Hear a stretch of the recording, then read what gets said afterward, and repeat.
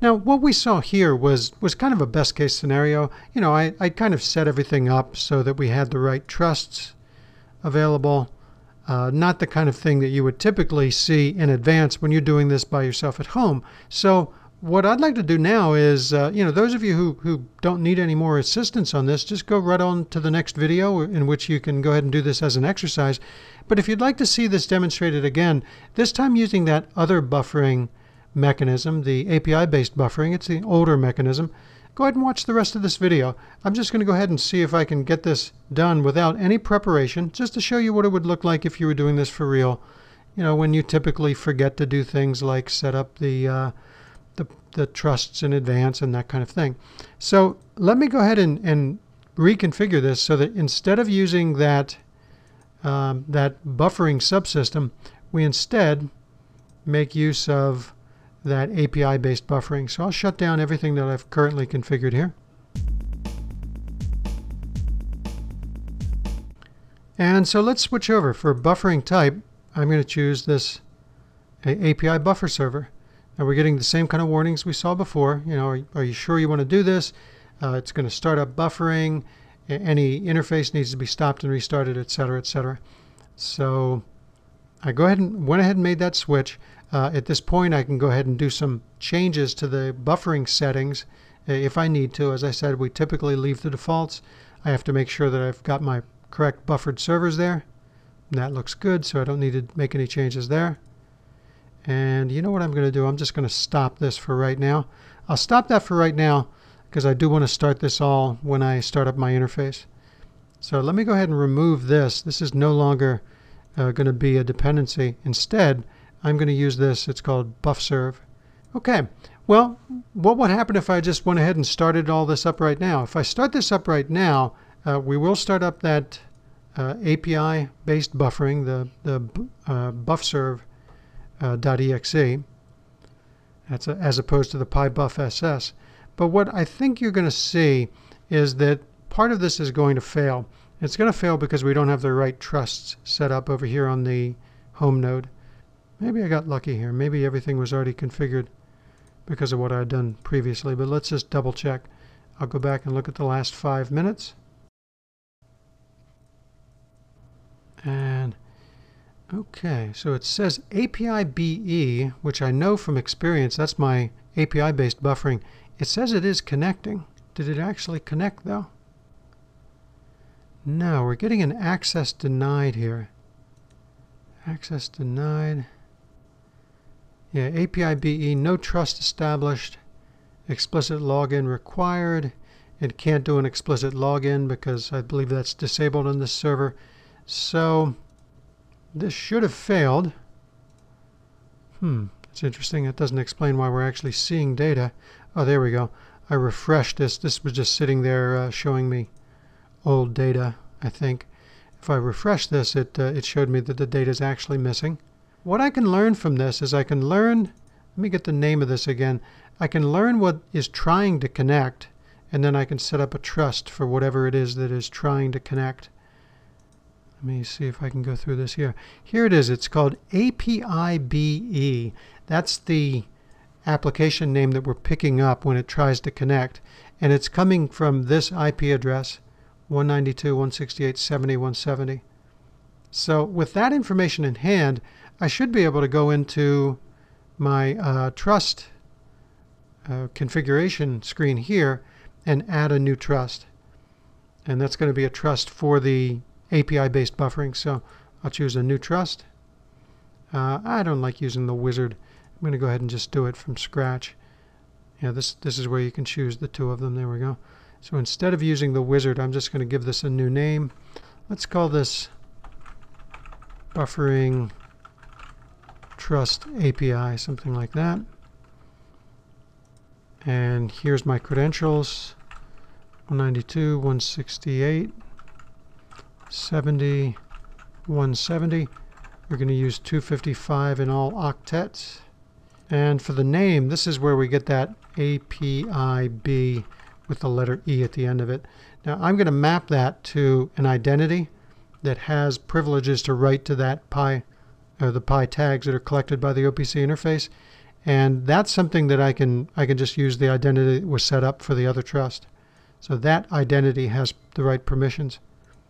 Okay, so with this new trust configured, I should be able to go back to my interface node. Let's stop the interface. I'll stop both the interface and the buffering. I'll go ahead and stop the interface. And remember, this interface is dependent on buffserv, so when I start the interface, it should start up buffserv. Stopping the interface, though, does not stop that buffserv. I need to do that by hand. I'll go in here. Let me go ahead and stop that. I'm going to stop it so that it can attempt a connection again. And I think we're ready to go. Let me go ahead and start up the interface. It reminds me that it needs to start up the dependent service, this buffserv, or the service that it is dependent on, buffserv. We go ahead and do that, and let's see the end result. There's a couple ways we can look at the end result. We can look at the log files, or we can just go out to the interface node or to the home node, and let's see if we're gathering any data in process book. And that looks good. Let me see if I refresh the screen. If I refresh the screen this time, it looks good. Looks like it is sending data. Previously we were not able to see that data because the buffering wasn't working. And let's take a look at our interface messages from the message log and just verify that this was able to connect properly. I'll go ahead and refresh my screen. And let's take a look at the messages we're getting. Okay, that looks like a successful connection. Let's see. Successful login. That's the OPC interface logging in. I want to see API BE. There it is. Yeah, this looks like a successful connection. Yeah, successful login API BE because it was using that buffering trust API. So that's typically what you would have to do to make sure these configure properly. And just one last finish is let me go ahead and stop and restart Pi, and we should be able to see that the Pi system, or that the buffering on the interface node should now go ahead and work the way it did before, except now it's just using a different mechanism, a different type of buffering. Okay, now let's switch over to process book and see if the, looks like the shutdown of the server has has taken effect here. Let me see if I refresh the screen. Yeah, it's can't connect to the server at all now.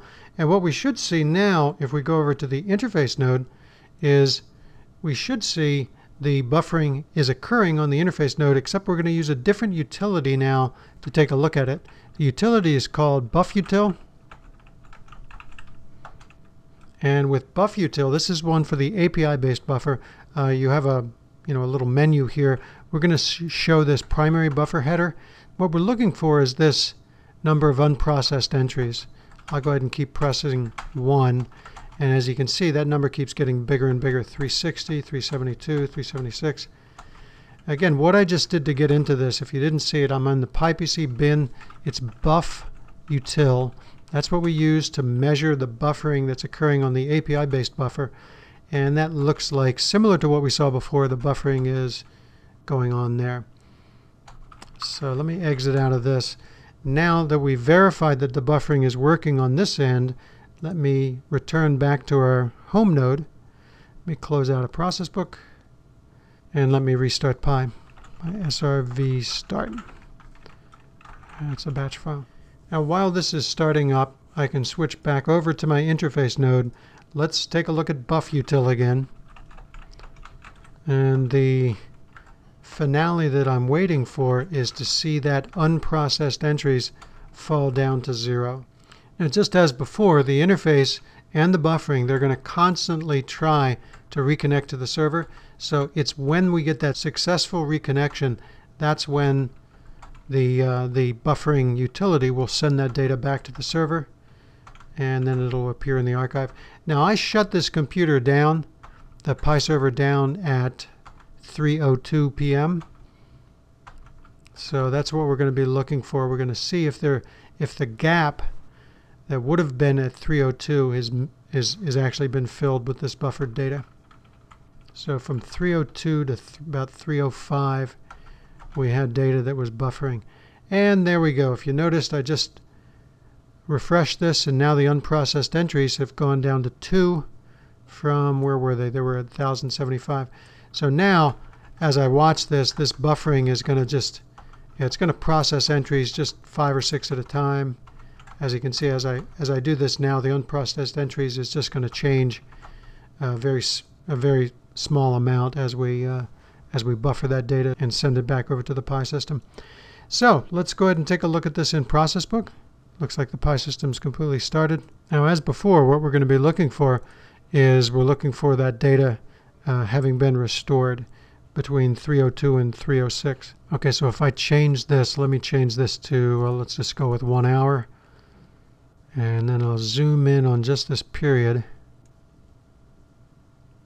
That's between 302, or excuse me, 259 and 301. Let me scroll forward. Yeah, here we go. This is the period we're interested in. At 302 is when I shut the system down. But as you can see, that data, the data that would have been missing if we hadn't had buffering turned on, that data has been restored to the Pi server.